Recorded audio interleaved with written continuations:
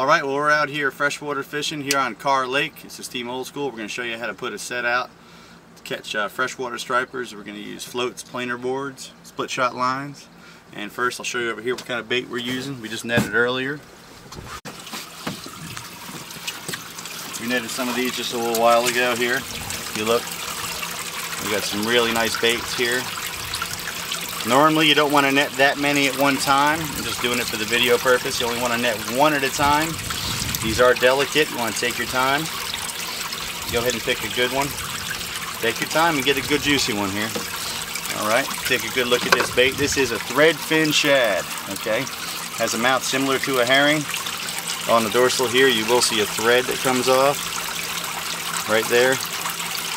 Okay, now other shad have that too. I mean, so don't think that if it has that, it's automatically a thread fin. These are a thread fin. I'll show you how we hook these up right now.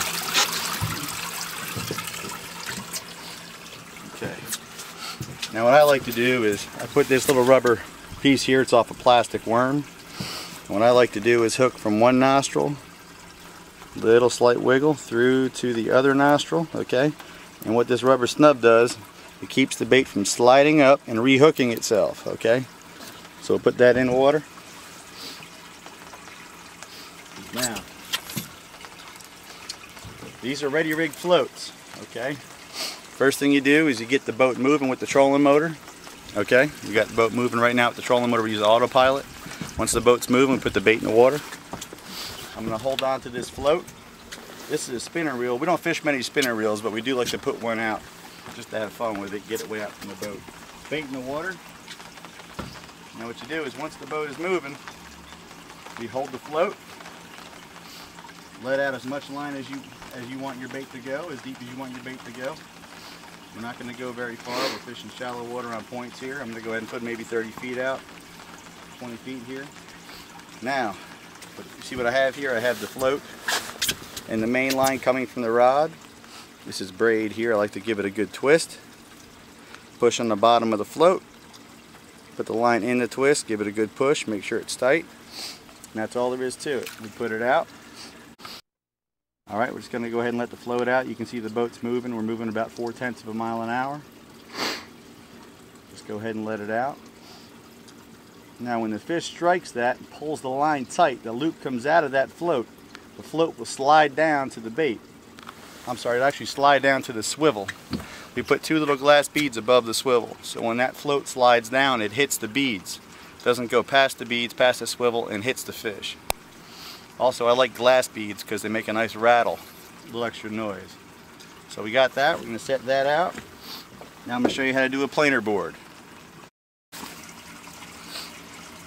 Okay, as you can see here, I've hooked the bait the same way. A little piece of plastic worm here.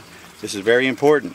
Otherwise, this bait could slide all the way up, flop over, and rehook itself on the side. Fish will take it, and you'll miss that fish. Now, with a planer board, I'll show you here the beads. Now these beads are the same beads I put on the float rig. When this slides down, it'll hit the beads and not slide all the way down and knock your fish off or possibly lose the board. So this board snaps on the same way. I write my name on it. My name, my phone number, and the VHF channel I'm going to be on. This is a left side board, a port side board. So what I do is I put my rod in my rod holder like this. I put the clicker on. And what I do is I just hold the board with my hand.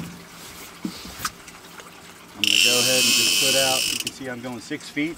That's the length of my arm. 6 feet. So another 6, that's 12. Another 6. Okay. Make sure we're moving quick enough here. Now this clips on the exact same way. Take the line from the rod. Give it a good twist. Put it in the release. Just like that. Okay. See how we put it in? Put it in just like that. It will straighten itself out. And what I like to do is just get it back a little bit. I'll stick it in a rod holder. You watch that planer board, and I'll leave the clicker on. And as the boat's moving, that will put itself out. You can see it going on out all by itself.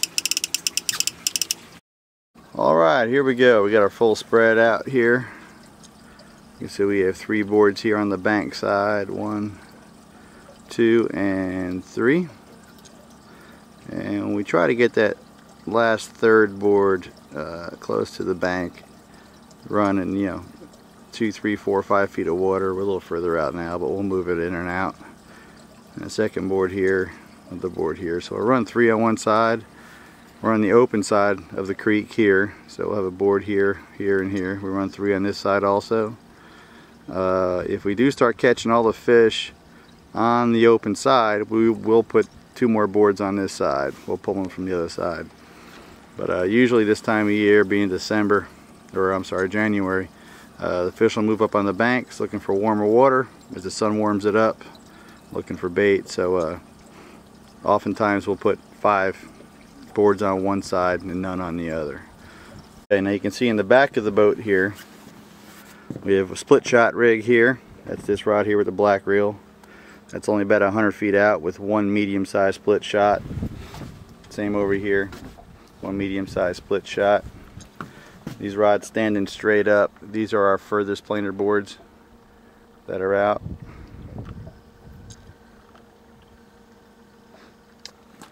Way out there are our floats. We have a float here and a float there. Those floats are up in the T-top. That's one float. And this is the other float. We use a spinner reel here, like I said.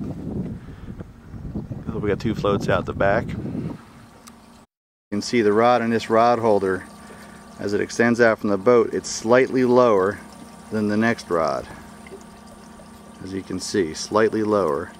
And the last planer board is in the upright rod. So if you get a strike on this front board, as the boat's moving forward, the line will go underneath the next rod and not snagging right into it. And if it's a strike on the middle rod, it'll pull underneath the back rod. And if you have a giant fish, you're something, you know, a good sized quality fish, especially if you're in a tournament, don't feel, you know, bad about clearing out all the rods on that side to get your fish in. And you do that and you should be pretty clear. And if you add more rods, just make sure that you start with the front rod aiming more parallel to the water, slightly higher as you move back towards the stern of the boat. Alright, setting the drag while the rod is in a rod holder. What I like to do, and of course it's by anyone's preference, you can do whatever you want, but what I like to do is go ahead and set my drag full at where I would fight my fish at. And this is a lever drag reel, it doesn't matter, you can do it with a star drag.